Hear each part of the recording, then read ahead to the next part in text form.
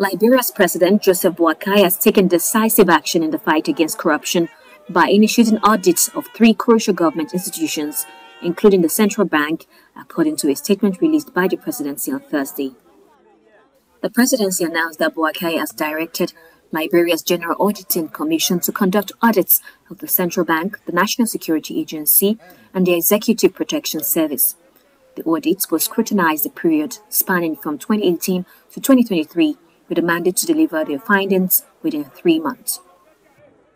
The initiative signifies the commencement of a comprehensive review of government ministries and agencies, aligning with Boakai's unwavering commitment to rooting out corruption and promoting transparency, as stated in the official release.